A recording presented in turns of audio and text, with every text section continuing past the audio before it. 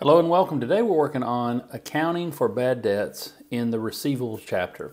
If you're new here, my name's Jeff from finallylearn.com, where I teach the financial accounting series. I teach Excel, lots of financial related things. So here we are in the financial accounting chapters, and we're looking at accounting for receivables. I already have a video that explains all these things about bad debts, so we're just going to get right into the problems pretty quickly here.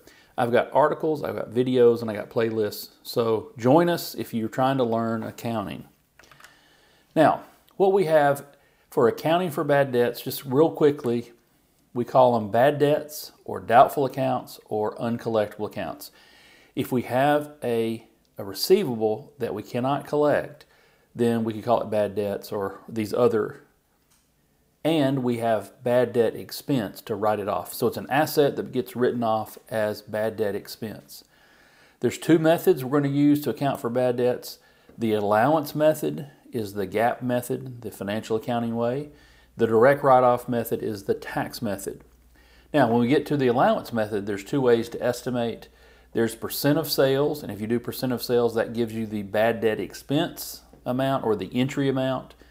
And if you do percent of receivables, that gives us the allowance account balance.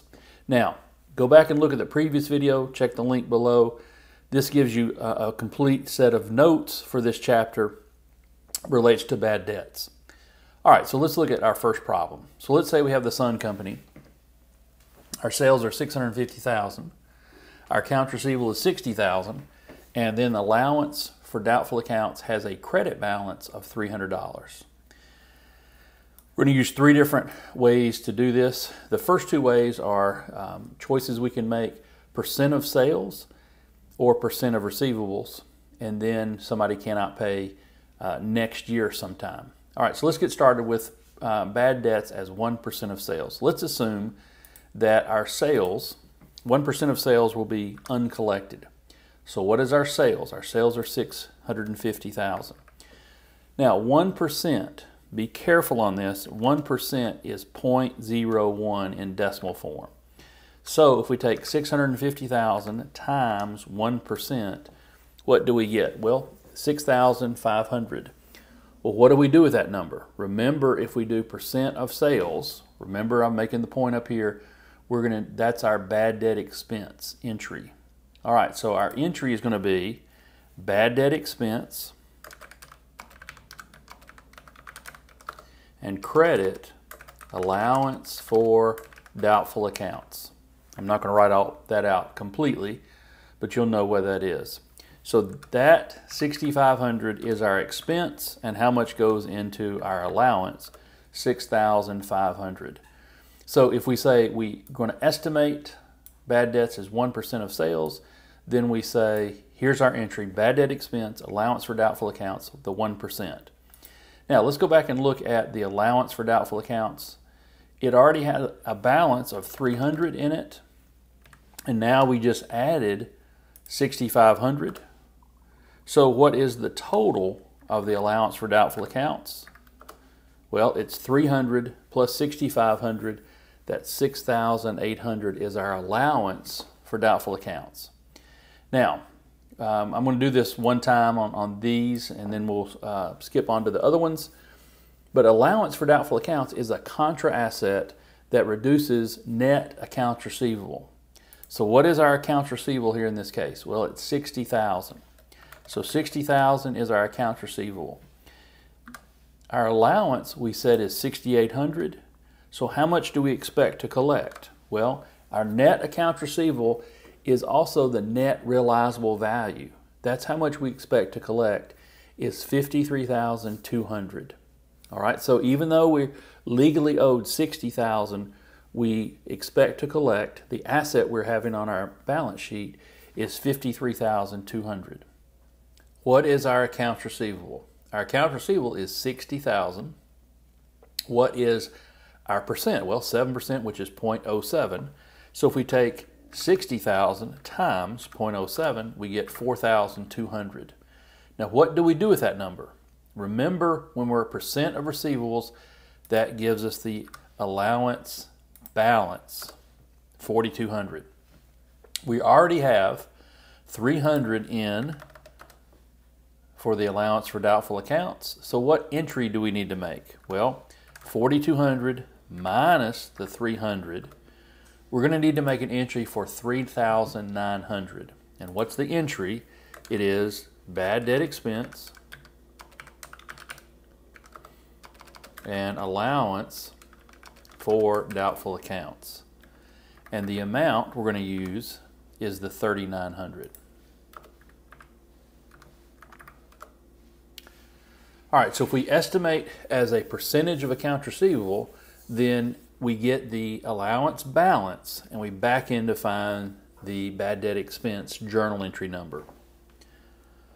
All right, so on July 15th, Jones Company cannot pay the $200 and we're on the allowance method. So what entry do we need to make? We're going to debit the allowance for doubtful accounts and we're going to write off the accounts receivable for Jones in the amount of $200.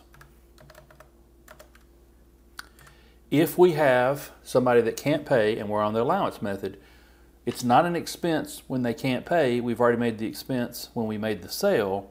We just use that and reduce the allowance account balance. So the allowance for doubtful accounts has $300 in it, has $3,900 in it, and now we're debiting that account for $200. So what's the balance going to be? Well, $300 plus $3,900 minus $200, so it has a balance of $4,000. All right, what if we're on the direct write-off method and we have to write off an account? Well, the entry is going to be very similar, except we didn't make an estimate ahead of time for the bad debt expense and the allowance. So therefore, it's going to be for $200. We're going to write off the Jones account, but this is just going to be bad debt expense. All right. Now, let's do problem 2. Similar problem. We've got sales, we've got accounts receivable, and this is going to be a little different. This is a debit balance rather than a credit balance. All right, so same kind of problem here. Let's get started with this one. So bad debts is 0.5% of sales. Our sales are $850,000. And what is 0.5%? 0.005. So 0.5% is less than 1%. So 1% would be 0.01 in decimal form. This is 0.005. So if we multiply that together, 850,000 times 0.5%, we get 4,250. Now what do we do with that number? Well, remember we just say bad debt expense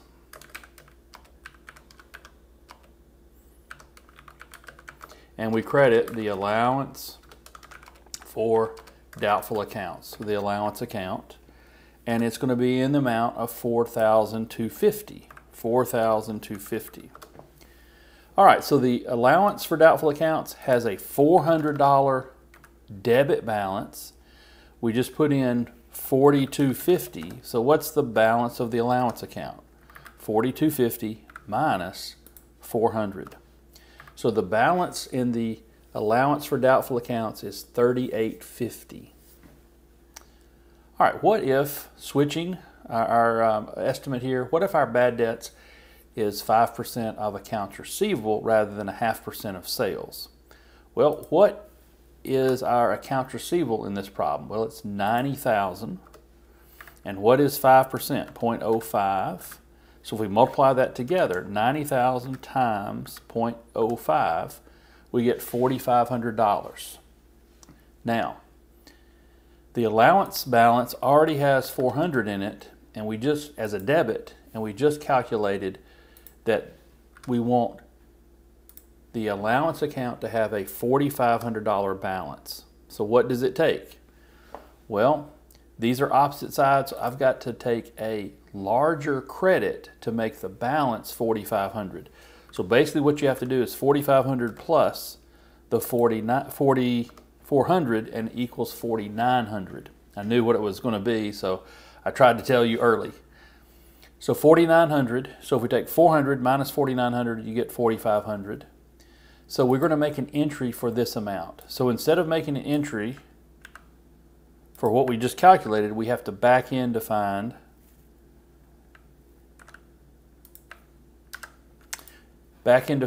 this number right here.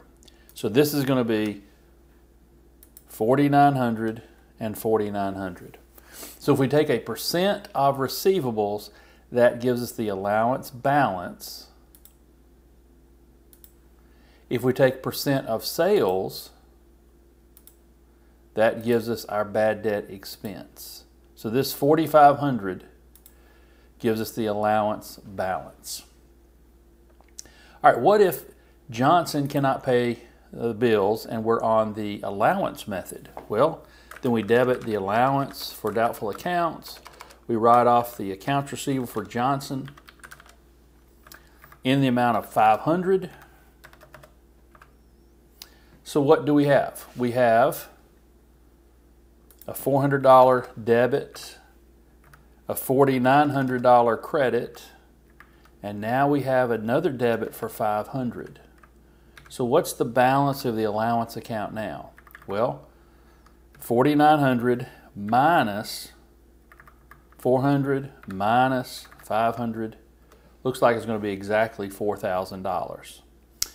All right, so let me ask you a question here. What if we're looking at our net accounts receivable, if we have a write-off, does that change our net accounts receivable? So let's think about what we have. Now before, what was our accounts receivable balance? It was $90,000. What is our allowance? Well, our allowance is $4,500. So what is the net accounts receivable? $85,500. But we just wrote off an account for $500. So we take the $90,000 minus the $500, and we take the $4,500, get rid of the $500 here,